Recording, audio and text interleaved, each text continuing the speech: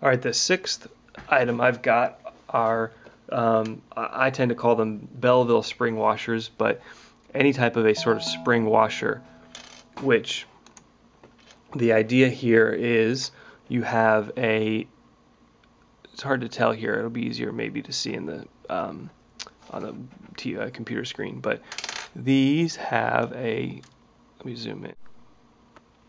These have they're springed, they're sloped around the edges, and so what happens is that when you tighten a nut and a bolt between them, is they attempt to flatten out, and it creates quite a bit of pressure on them. The one on the left is I think it's a traditional Belleville washer, and this one has serrations along both sides, which help it bite into the nut bolt or the material and prevent loosening. Let's take a look at these on McMaster now. So I searched for Belleville spring washers, and here we see disc springs, also called spring washers, carry large loads in small spaces. They maintain tension when force is applied to their surface and can be used to prevent bolt loosening or with bearings to reduce vibration. And so you've got quite a few different types here, which is great. One of the reasons I like McMaster. And you can see you can actually stack them to create different types of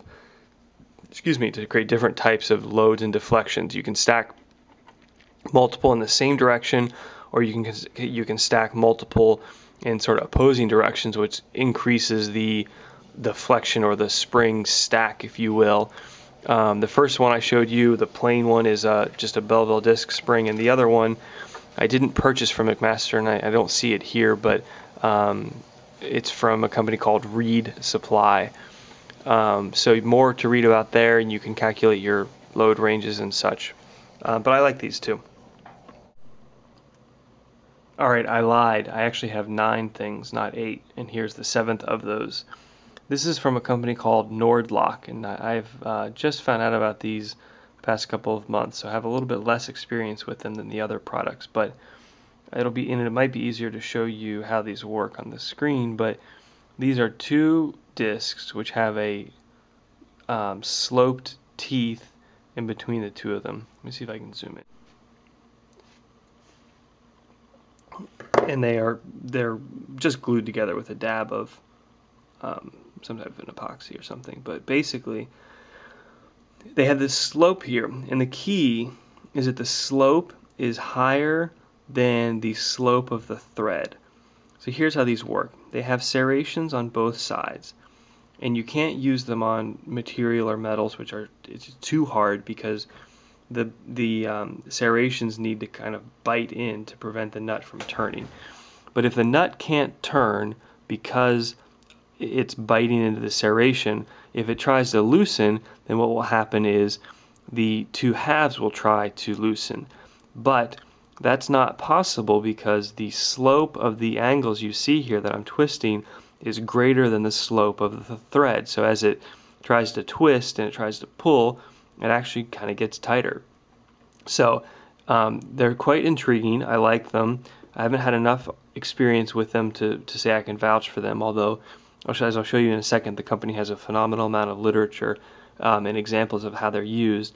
My primary concern is how reliable is it that the nut and fastener stays gripped to the serrations here, because obviously it's rendered totally useless if the nut itself can just unwind off and not bite into this. So here's the company's website, Nordlock, and they've got some videos on here, tutorials, examples, lots of information about the different sizes and shapes and materials they come from, why they work, and they also have got see if I can find it,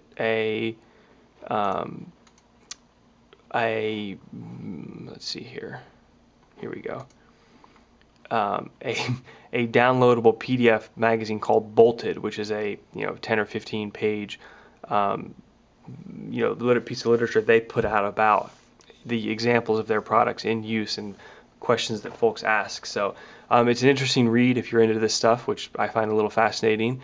And I'm also just a big fan of any company which is really making an effort to put out information like this. So you know, give these a try, and I'll let you guys know if I hear more about how they're working for me. All right, 7 down, 2 to go. Safety wire. Safety wire is an interesting one. Looks great in principle. Has a benefit of sort of the visual sign of it working, but I kind of think it's a big hassle. Here's what safety wire is. You need 2 bolts, or you could do 1 bolt with something else to fasten this bolt to. And as you can see, the bolts have got a hole drilled through them. You can buy them like this, or you could drill the hole yourself. Frankly, drilling the hole yourself could be a pain. Then what you do, you fasten these 2 into your part, and then you use, surprise, safety wire, which is a type of steel wire that I can't really tell you why it's different than regular type of wire, but you tend to buy safety wire for this. It's not too expensive. And you do I wouldn't say it's a complicated, but it's a little confusing at first, process of wrapping the wire around 1 bolt, and then I'll show you sort of this way. What you would do is you'd wrap it around 1 bolt, and then you would come underneath and wrap it around this bolt. It's important you do that because what happens is then if this bolt tried to loosen, which would obviously be a counterclockwise method, when it was loosening it would be pulling the wire, which would actually cause this bolt to tighten. So if you wired them up the wrong way by just running the wire across the top, when this one loosened, it would let this one loosen. That's why you kind of run it around. I guess you could say it's like an S. I will show a different video on how to put safety wire together. It's a video in and of itself, but what you end up using is these pliers here, which can be had for $30 or $40, I think. But basically, you clamp your safety wire in here, and then what you do is you pull. It's hard to show without that actually being in action, but when you pull this out, it causes it to twist, which is one of the things that creates the strength. Let me show you the pictures of it. Here are a couple of different examples. I just did a Google search on safety wire. As you can see here, it's wrapped down and around the back side.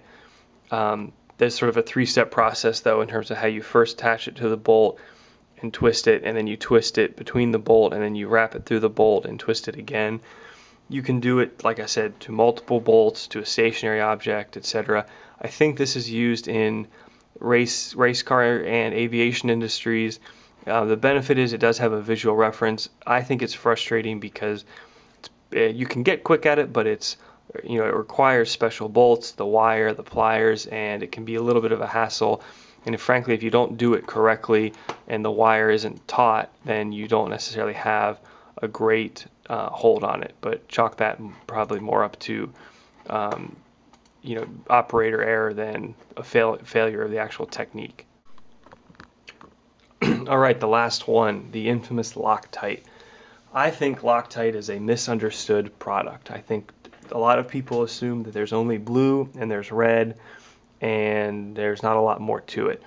I've spent a lot of time with Loctite. I've talked to some folks at the company to try to get some help on how to best use it, and I know enough to know I know nothing. It's incredibly complex, not in a bad way, but in a way that shows how much research they've done in the chemistry and engineering behind it. Loctite is basically similar to the nylon lock nuts and the sort of jam nuts in that what it's trying to do is it's trying to fill the gaps in between threads that cause the wiggle of them, and by filling that space in, the nut is not able to find any area to wiggle and thus is vibration resistant. I have had some frustrating experiences with Loctite, but ultimately do really like it. The obvious downsides are it's not cheap, and you've got to apply it correctly, and you've got to choose the right type of Loctite, and it's not the easiest thing to get out sometimes, whereas if you want to remove a jam nut, you can get it off and then you have to replace it. But just real quick, I wanted to show you some of the types I use regularly. There's a blue type, 242. There's a red, which is 262. Another red, which is 277. Another red, which is 2760. And then here's a primer, and here's a can of Loctite cleaner and degreaser. There's not enough time in this video to go over everything, but couple things you need to know about Loctite is that the way it works is by a chemical reaction when the actual Loctite touches the metal. So when you apply it, you want to try to not actually have the bottle tip touch the metal, because then you may start a reaction within the bottle. No good, especially when one of these is $10 to $15. I've heard varied opinions about how much to apply, whether it's just a dab along one side of the threads, or whether you want to coat the whole thread, or whether you want there to be excess Loctite spilling out that you wipe up. I do know that sometimes Loctite can have a reaction with plastics and such, but I use it on metal, no problem.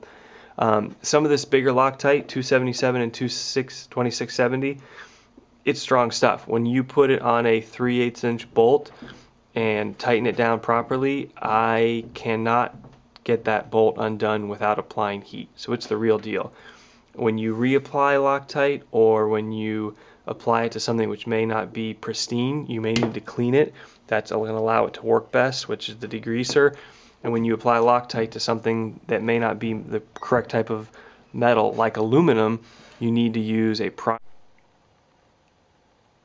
The last thing I wanted to show you was, if you go to McMaster and you search for Loctite thread lockers, you'll see a quick description which mentions some of the ones I had in the basement, as well as other types of Loctite. And it helps explain what all the different variants are.